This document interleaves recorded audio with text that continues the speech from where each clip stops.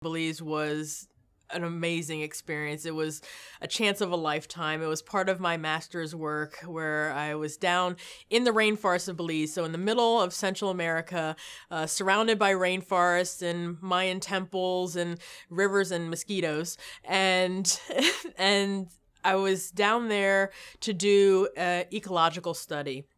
So I was studying monkeys that were habituated, meaning very used to humans from an archaeological site because they'd seen about 10,000 tourists a year, to my pristine site that really hadn't seen humans for hundreds of years.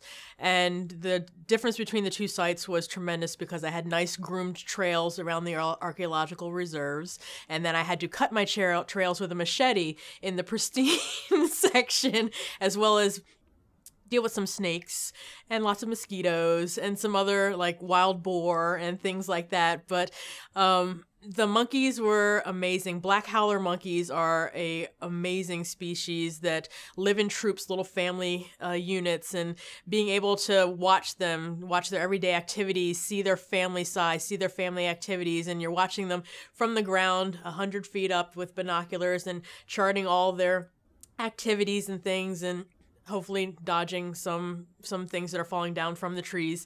But it wasn't just the study. It was also being able to work with other researchers because there were other universities using that outpost to do other studies. So, and we all worked together. So there were a few scientists that we're doing work with tarantulas and crocodiles. And so Thomas Rainwater, who is a really good friend of mine, he was doing crocodile studies, toxicological studies down there. And he would help me cut my trails and do some of my studies. And at night, we would cruise around and catch crocodiles. So between the monkeys and all the other things going on, it was one of the best experiences of my life. We went out at night. We call it a midnight tour, basically. And went out on a boat, all of us researchers, my parents, and a few other guests that were staying down there. We went out to do kind of a midnight bird watch, so you can see them through the eye shines and things. There's a bunch of birds that do come out at night and some bats and things. But also us researchers in the back, we knew what we were doing, which was for the crocodiles. And so we had spotted a crocodile that Thomas had never caught before. And you catch them by the eye shines gleaming on the water.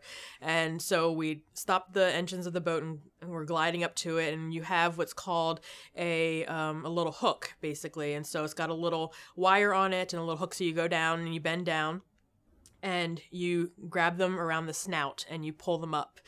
And when Thomas had snagged this and pulled it up, he realized that the crocodile was a lot larger than he thought it was. It was also one he hadn't caught before, which was a great find, but it was also larger than he thought it was going to be. And we also had a boat full of people. So before pulling it fully into the boat, we okayed it that we would continue, and everyone said fine. We had all the visitors kind of moved to one side, and the five of us wrestled with this. Ended up being a 10-foot, 350-pound crocodile and got it in the boat. And when we got it in the boat, you are very primitive down there, and so duct tape is your best friend. So you get it into the boat, and you duct tape the snout shut, and you duct tape the arms behind it and the feet behind it so it's not going to move, and then someone just sits on top of it until you get back to the lodge to transport it up to get a little blood sample on it, stuff like that. Mind you, we're still on a tour with a boat full of people, and it's the beginning of the tour.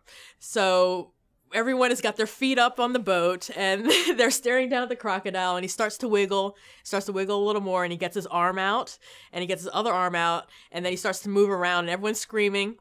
And my sister was hilarious with this. She's like, Araba was like Crocodile Dundee. She just dove off her seat, jumped on top of the crocodile. Thomas, like in one foul swoop, tossed her the roll of the duct tape. She pulls it down, duct tapes his hand shut, and just sits there like, nothing going on here. It's fine. It's all fine. And went on about our tour.